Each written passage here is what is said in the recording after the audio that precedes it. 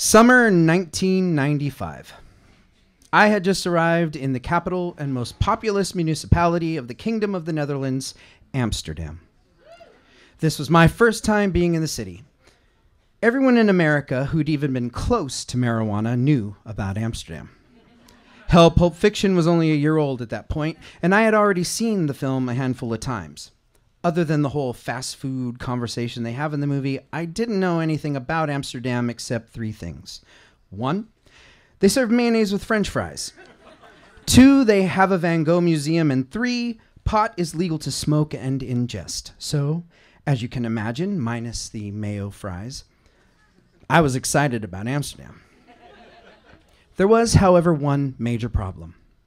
I was an active member of the Sri Chinmoy Center, and being such, I had to live by a very strict diet of no meat, no sex, no drugs, and no rock and roll. My whole reason for being in Amsterdam was that I was touring with a theater group, comprised of other members of the Chinmoy Center, performing in a play written by Sri Chinmoy about the life of the Buddha, and I was playing Siddhartha and the Buddha. The Buddha. We were a mixed cast, so the guys had to travel by an all-white 1977 VW van that not only carried 7 guys, but all of our luggage, props, costumes, and scenic elements. I could often be found sitting at the very back with my headphones on while reading the Dharma Bums. The 3 ladies in the cast flew from town to town. Men and women had to be separated always, unless we were directly working on the show or all in a big group for meals and such. We were never allowed to hang out one guy, one gal, never. I was first introduced to the center through one of their divine enterprises, a vegetarian restaurant that was down the block from the used bookstore where I was working, offered free meditation classes, so I went. 3 months later, I was a member and in New York. Well, Queens, for the first time, which is unheard of in the center, but that's a different story. The show originated in New York. We had a 5-week run at the One Dream Theater in Soho. We received mixed reviews, the bad ones accusing Sri Chinmoy of being an opportunistic sham artist. The members of the Chinmoy Center loved the show. In fact, my performance not only gained me notoriety in the center, I'd only been a member a year by that point, so the fact that I was even in New York already was a huge deal. But the night Sri Chinmoy came to see the show, I was invited to his home in Jamaica, Queens, and sat right at his feet while he gave me notes on how to act like I had reached enlightenment. At events, Sri Chinmoy would recognize me, call me by name, and check in on me, ask me how I was feeling, while the members around me, who never received this attention, looked at me amazed. I was an instant star, and that became an interesting personal struggle. How do you remain humble and serene playing the Buddha when you are receiving tons of attention and everyone is constantly telling you how awesome you are as the Buddha? I even had people bowing to me and meditating near me at events as if I somehow had actually become enlightened. It was bizarre. But I enjoyed the role, was loving being in New York, and had a lot of fun with my castmates. It was cool to be part of a hit and experience even this low level of celebrity. Someone at some point saw the production and decided they wanted to pay for us to take the show on the road and that the road should end up in Europe. We first went to Seattle with the show, then Victoria, Canada. By this point, for me, the show and the joy of performing in it had begun to wane. But the traveling and time spent with my castmates was fun. In Victoria, we all spent a day together walking around shops and having meals together before the show that night. We stopped into a vintage clothing store where several of us found the most ridiculous outfits we could find and tried them on for a laugh. However, it was the moment Sudhira stepped out wearing a vintage dress that I realized I was in trouble.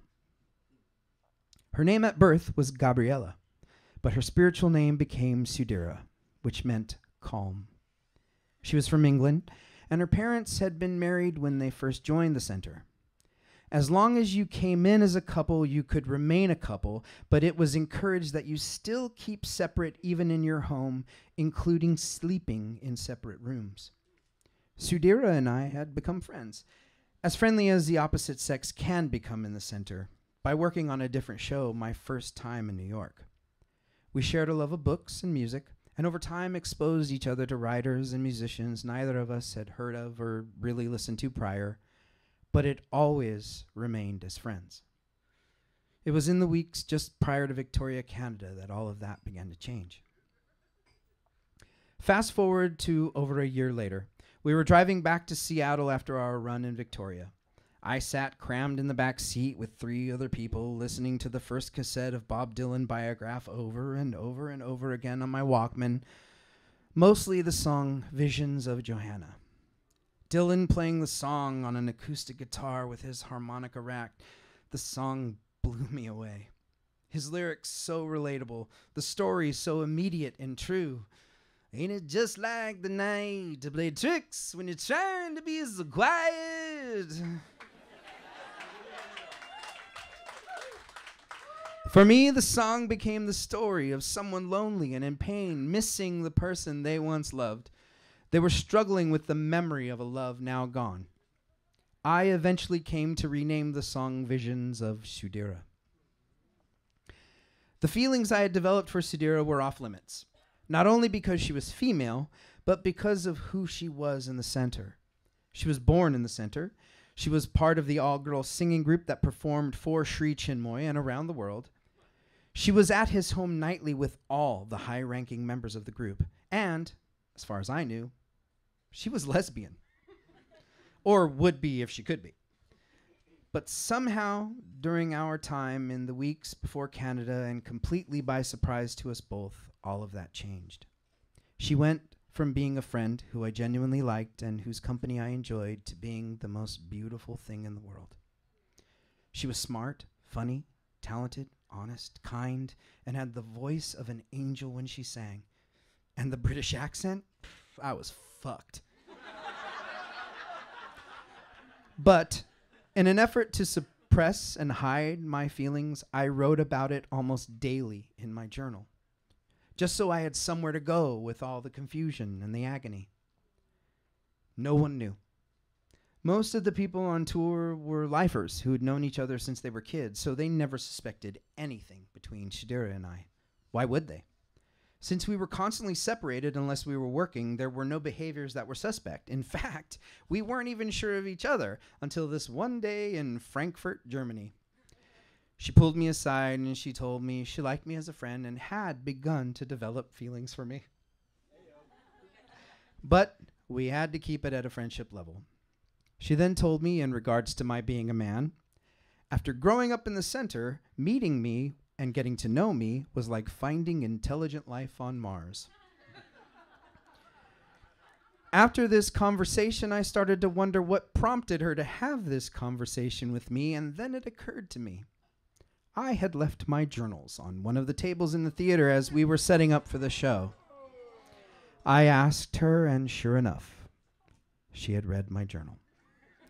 My daily account of my feelings for her and the constant struggle between being human and wanting to please my guru. I, like Siddhartha, was beneath the Bodhi tree being tempted, and I was failing. When you are the only one who knows your thoughts and feelings, it is easy to avoid revealing them to other people. Once the truth is revealed, it becomes a slippery slope of just how much you can get away with. Now that we both knew the feeling was mutual, we had an energy about us and everyone began to feel it. So much so that the director, who was also in the cast and who I believed was a trusted friend, took me aside. We sat in a coffee shop in Oslo and I told him the truth. That I loved her. That I respected her place in the center, and that I had not acted on any of my feelings, but I loved her. He made me promise I would not tell anyone else, because if word got back to New York, the rest of our tour would be canceled and we would be sent back. Also, I had to remove myself from Sudhira's presence at all times. The only time we could interact was on stage. Other than that, he made sure we were under constant supervision or separated.